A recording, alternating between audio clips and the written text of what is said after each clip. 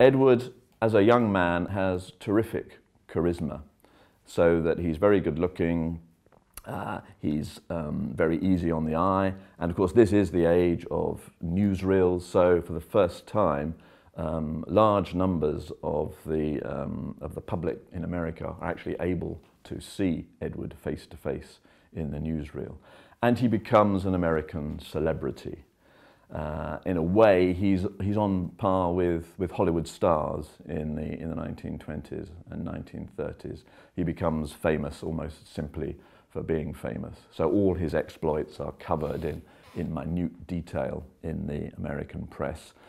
There's nothing they like more than a bit of gossip about British royalty, and above all the Prince of Wales.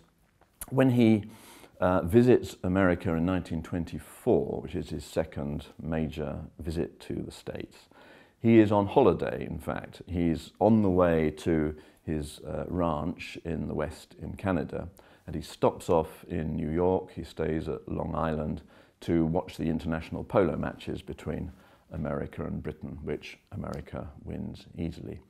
But while he's there, he is given the most wonderful time. He is officially on holiday, so he doesn't have royal duties or visits to perform, and he spends much of his time playing polo in the day and partying at night, and that means until dawn.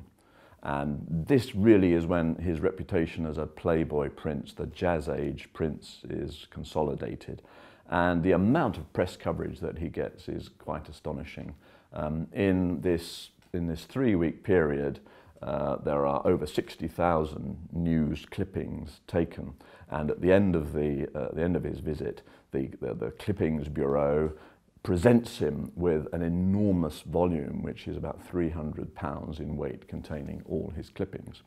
Unfortunately, the clippings are being taken in the UK as well as in the USA, and a lot of them get to his father, King George V, who is not at all pleased at the coverage which his son is getting, and headlines such as "Prince gets in with the milkman."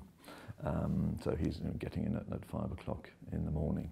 And that has a rather detrimental effect on the prince's prospects of going back to America, because his father, in effect, forbids him to visit for the next few years. But while he's there, he has the most wonderful time. And in a way, with the partying that takes place on Long Island, he is almost like a character in The Great Gatsby. It's that jazz age moment with wild partying and enormously wealthy people having the most wonderful time in the middle of the Roaring '20s.